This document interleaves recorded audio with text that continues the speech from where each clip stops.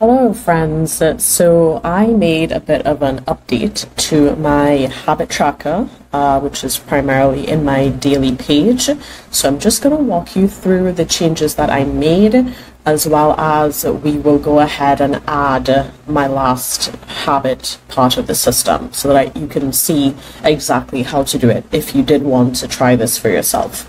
So previously you may recall that I had my habits lined up here as emojis, right? And that was working fine. So my workflow would essentially be at the end of the day, I would click on each of these and give it a number, right? Either 1 or 0.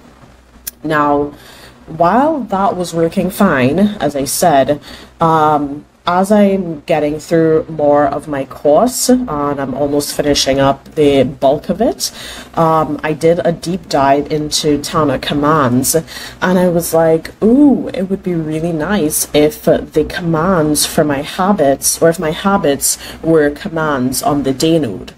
Right, I didn't particularly want to create a whole new super tag just for habits because I already like that it's tied directly to the day node.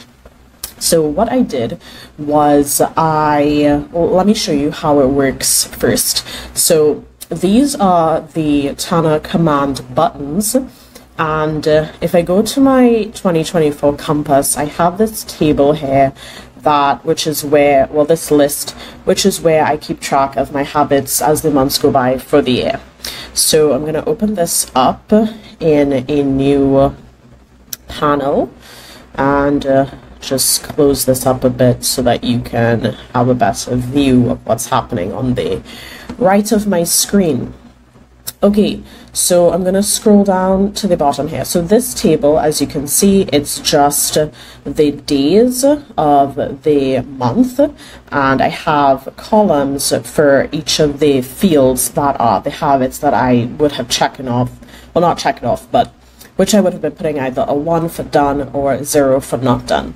But in this new system, I kind of just have commands that auto add this 1 to the field for each of the habits, and then if I didn't do the task or the habit, then I just leave it as blank, right? So I don't put the 0 anymore, and at the end I'll be able to see the sum for each of my habits, just so I can then add that to my overall yearly habits table and see how I'm progressing as the year goes by. So, for example, let's say it's the end of today, it's not the end of today, but let's say it is, I would click on, and if I did exercise today, I would click exercise. So you see here that it updated 1 in the exercise column. If it is that I flossed, then you'll see the other one there, and let's say that I read, and the 1 comes up here. So that is essentially how it works. Now it's not the end of the day, so I'm just going to remove those, and what we're going to do is create the command for the writing. So as you can see, writing is blank so far. I do have a record of the days that I actually did write for the year so far, but I wanted to show you so that you can have an idea of how to do it for yourself. So what we're going to be doing is creating the writing command, and it's going to show up right here next to the little book emoji. So open up the command line, and I'm going to do command convert to command node. I will give the command node a title, which would be this emoji, the handwriting emoji. Then I'm going to type at and select set field values. I'm going to add the configuration, which is the field that I want Tana to fill out for me. So the field is the writing field, so I can go ahead and type it in, and I know that this is the correct field. Let me just scroll down a bit so you can see. I know that this is the correct field because it says in day, and I've completed it 34 times. So I have the correct field, and now I'm going to input the value that I want for this field when I press the button. And in this case, it will be 1. I'm going to close my configuration and collapse this as well.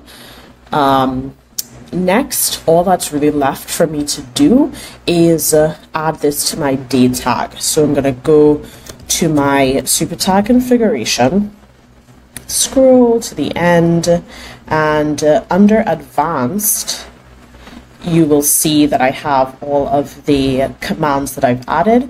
So I'm going to click enter, and I will just reference this. I could scroll to the bottom and I can see it here.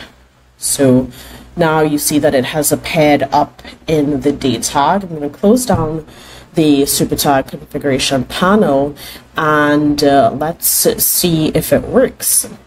So again, I'm going to come here and I'm going to open up this in another panel, collapse this. And now if I click, so I'm here at Saturday and I'm on right, if I press this button, a 1 should appear there, which it does. Yay. Okay, the things that excite me. Anyways, so that is how it works. Now, there were many other things that I could have done instead of this, but I chose to do this. And I did it this way for a few reasons, but I don't want to make this video too long. But essentially, this is what I'm working with. Yeah, I'm going to leave it at that. So, yes, let me know what you guys think and how are you tracking habits inside of Tana.